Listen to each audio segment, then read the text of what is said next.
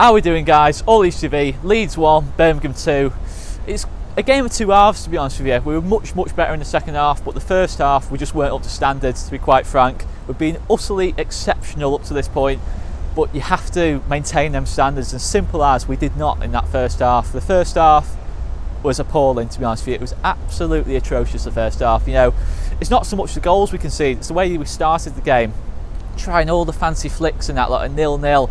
You know, I don't want to use the word arrogance, but it felt like there was a bit of arrogance about the team today. You know, we start the game trying all these fancy flicks and that, like not getting the ball down and just playing our usual, usual game at the high press, the high energy. It just wasn't. It was a bit non-existent. And then the goal happens. The goal's a bit of a blur, really. I can't fully describe it, but it's a shot from distance. And Bailey Peacock-Farrell's committed to his left, and he can't quite get back over onto his right-hand side. And it probably is a poor piece of keeping off Bailey Peacock-Farrell. I might have been harsh there. It didn't seem to get a deflection. If it's got a deflection, I'm being harsh on him there. I've done him a disservice, but I think probably should be doing better there. The second goal, it's a good strike, really. It's a good finish. It's a good goal, to be honest with you, that second goal. But the only thing we really created all day was the goal, really. We didn't. Everything else was from distance or from hopeful crosses and all that lot. We just didn't create enough today at all.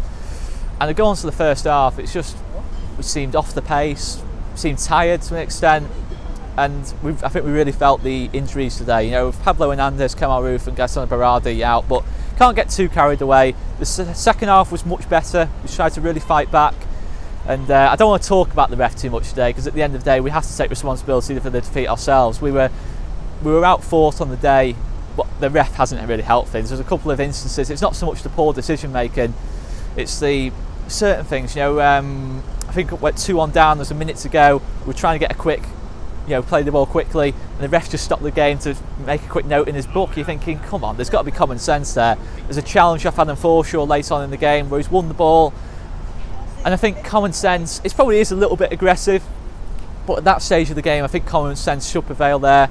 I was frustrated with the ref today, but I was more frustrated with our performance today. Look at individuals. I think on the ball, getting the ball out the back, we didn't do it quick enough. It was a bit like Preston, but this time we didn't break the press down. It was too slow, not enough tempo to our passing. The midfields never really had control of the game. The goal we scored was a good goal. Up front, and in terms of man of the match today, it's a tough one.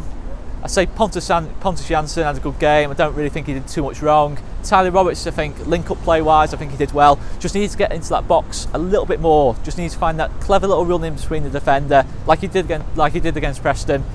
If I go man of the match, I'll probably go Pontus. I don't think he did too much wrong today. I think he held the defence together at times, because on the counter-attack, Birmingham had a lot of opportunities, but he snuffed out every single one. It's a frustrating performance today. We can't get too downhearted. But it's one of those things, on Sheffield Wednesday now, nice and quick, 6 games in 6 days time, needs to recover. That's the main thing, and it's a wake-up call at the end of the day.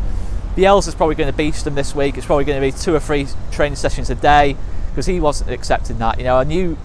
I said to the guy I was watching the game with, I knew Calvin Phillips or someone was going to come off before half time. Not necessarily Calvin Phillips, sorry, but I just felt there was going to be a change for half time. Like against Swansea, he wasn't happy with that today. I don't think any of us were, but we can't get too carried away. It's one poor performance on Sheffield Wednesday. We march on. Leeds TV, thanks so much for watching. And just a quick one as well. We've been doing a bit of work with TFR, documentary on Marcelo Bielsa. Make sure you check that out. Me, Conor and Joe all make an appearance on that video. Make sure you check it out. Leeds TV, thanks so much for watching. See you later.